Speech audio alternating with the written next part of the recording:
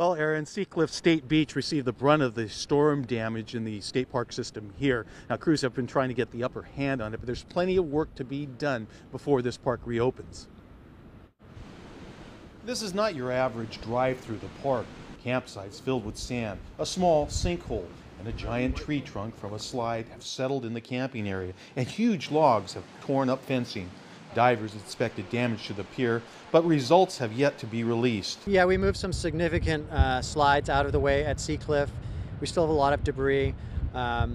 Soils are very saturated, and access is very limited. This sinkhole we showed you 2 weeks ago, located at the entrance to the park, has become a major problem.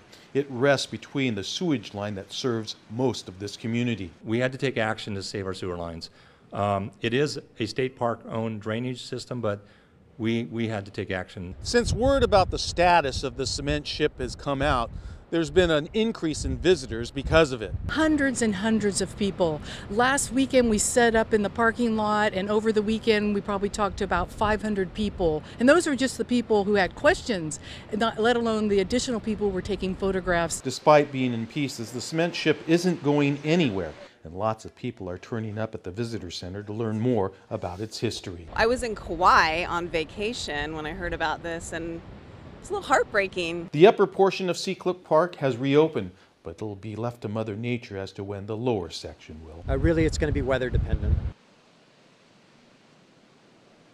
And there's a little story about the tree that's behind me. It was taken down today. It used to rest to my left. It's been there for years, but old age finally caught up to it. It had to come down because it threatened to fall under the stairway that's behind me.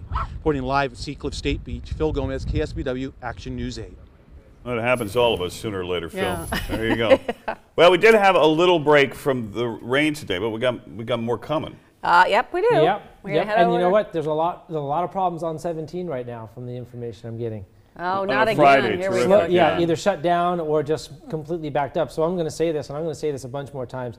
You folks need to slow down, and I mean really slow down. I don't care if you drive a BMW, a truck, all-wheel drive, what kind of tires you think you have. You need to take it way slower than you have been. So many folks have been injured on that road, and the folks that haven't been injured have been inconvenienced in a major way. So please do yourself a favor. Leave 3 car lengths between you and the car in front of you. Do not tailgate, and slow down to about half the speed limit. If you don't think that's you and you have the skills, you're wrong.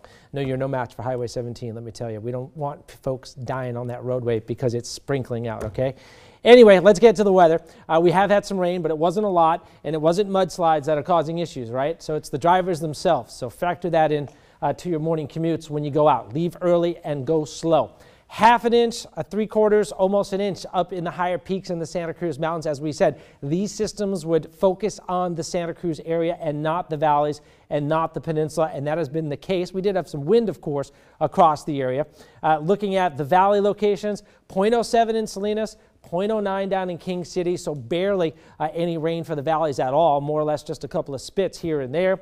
1/3 of an inch in San Jose. They got some of the heavier showers coming through, and 0.08 in Hollister. The peninsula picked up anywhere from about 1/4 of an inch or less, so it wasn't a big rainmaker, but again, soils are saturated. That's why it doesn't take that much rain or wind for us to have some issues. Radar showing that the front was approaching last night, really in the middle of the night, wee hours of the morning. It was coming through during the morning commute. It did rain briefly heavy for a little while, and then it was gone. It pushed off into the Central Valley. We had some leftover showers, but as Dan said, there is more rain coming for the weekend. We'll talk when and how much in just a few minutes. All right.